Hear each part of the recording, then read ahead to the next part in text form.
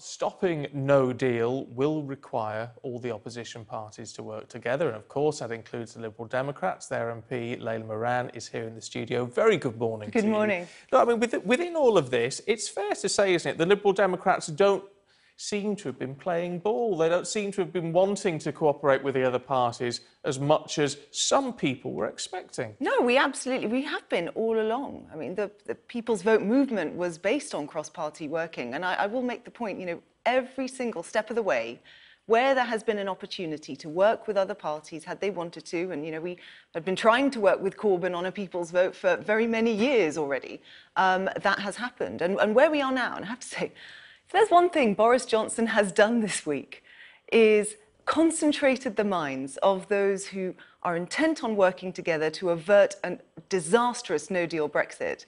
And what we're going to see next week, and fair criticism to past weeks where, maybe we didn't quite get our act together, weren't all pulling in the same direction.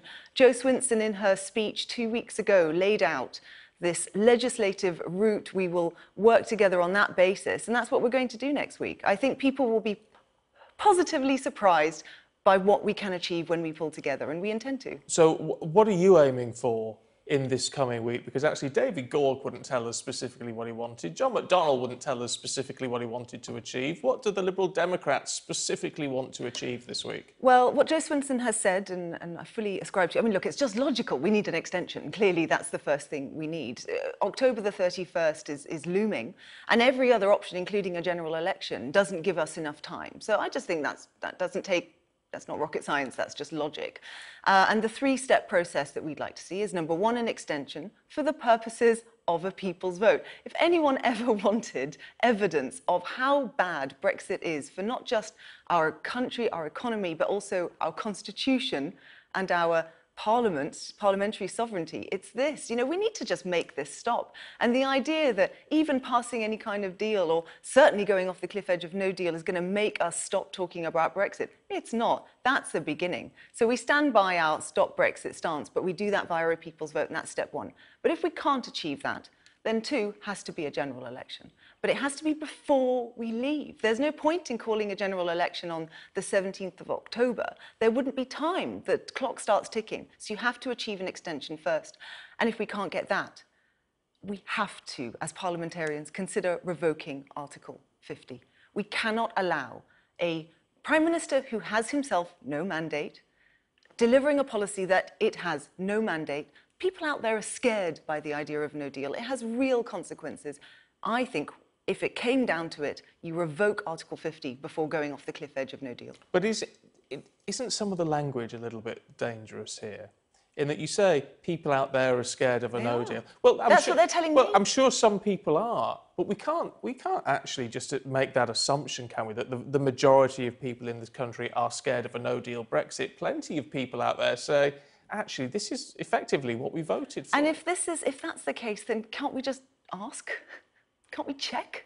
And that's exactly what we mean by People's Vote. If we get to the point where, we saw this morning, Barnier has outright rejected getting rid of the backstop. We're assuming that he's not going to be able to change the withdrawal agreement as it is. Interesting side note, this prorogation does mean that if Boris Johnson did want to bring back the withdrawal agreement, he now can. He can try again. We'll see if that works or not. And we've said, as Liberal Democrats, we would support the withdrawal agreement if he put it back to the people with the option to remain. But if we can't do that, and we end up with this no deal being the only other option, I think it's only right to go back to the people and go, really?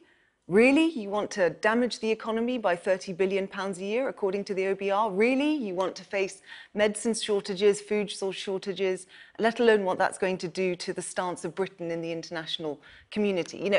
We need to check that that's what people want. And if it's not what they want, they need the option to remain. And there were protests across the country at short notice yesterday where people were demanding that that's what happened. Isn't it legitimate to ask whether you've got the courage of your convictions, though, in terms of if this doesn't happen this week, as you would like to see, and parliamentarians gaining control of the order papers and the agenda this week, then the other option is a vote of no confidence in the government, in which Jo Swinson, your leader, has said, well, we're not going to back anything that puts Jeremy Corbyn into number 10. Well, what she said is really important. Well, she has said she'd meet with them. We are working with the Labour Party. They are part of this cross-party group that we are a part of as well.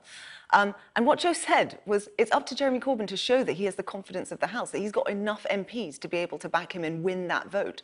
What she stated was a fact, which is that I don't think he does.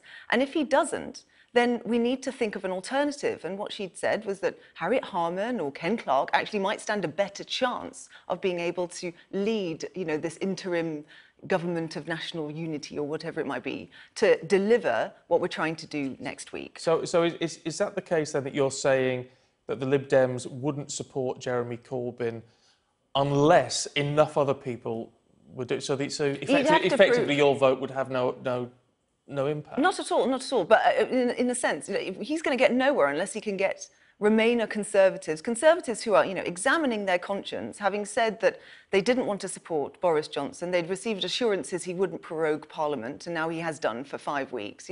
If he can't convince those Conservative MPs to back him, then it really almost doesn't matter what we think, does it? I mean, we've already put down our own motion and signed up to a motion of no confidence. But the convention is that unless Jeremy Corbyn does it, it doesn't go anywhere. And he has to prove that he can get those Conservative votes. Otherwise, it's kind of pointless. And the whole thing is pointless unless we can secure that extension first. Because even if we called that general election, it would have to come with an extension so that there was time to people to make their choice about who they wanted to lead the country. And then we decide what to do. You mentioned the protests that there were yesterday. I don't know what the figures were, but certainly a good number of people turned out to protest. A lot of the placards were saying, this is not democratic, the death of democracy. Do you agree that the prorogation is anti-democratic? Absolutely.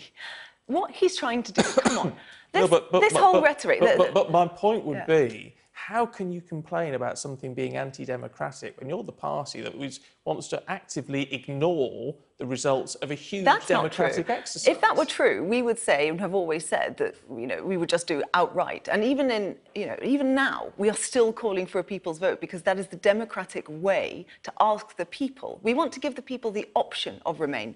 I would campaign for it. There are tens of thousands who have joined our party because they believe that's the right thing to do.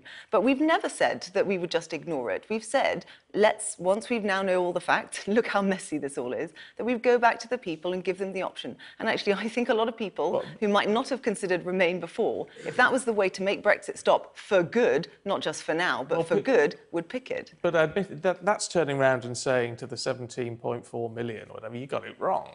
Isn't it? Let's do it again. You got it wrong. It's not you got it wrong. It's, are you sure? Are you sure? And actually, of the 17.4 million people, equally, can you say that every single one of them voted for no deal? I'm pretty sure that that's not the case. I think it's entirely reasonable to go back and go, OK, that's what you wanted at the time. Is this really what you wanted? Now, what I found striking in the protest in Oxford, and it was huge, a Conservative councillor, a former councillor, stood up there with the tannoy saying, I cannot abide this anymore, and resigned from the Conservative Party there and then because he felt that what Boris Johnson was doing was reckless. And people there feel it's an authoritarian power grab. This is Boris Johnson doing what's best for Boris Johnson, not what's best for the country. And that's why people were out there protesting. They feel they have been silenced by this. Not just Parliament, the people have been silenced, and they are speaking out. Layla Moran, appreciate your time today. Thank you. Thank you.